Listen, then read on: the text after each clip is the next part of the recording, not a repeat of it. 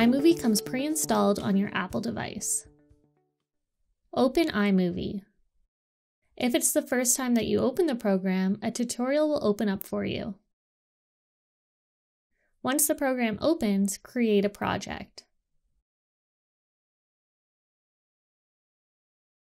Add your favorite pictures or videos to create your personalized video.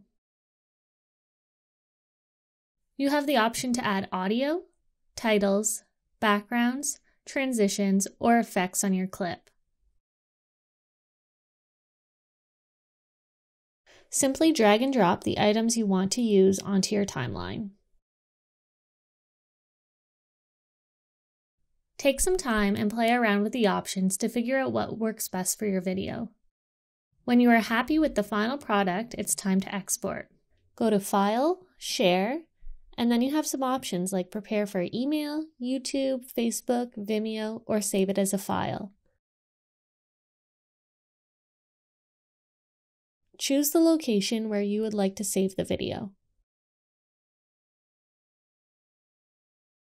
Up in the top right corner, you will see a progress circle. This will tell you when your video has completed the export.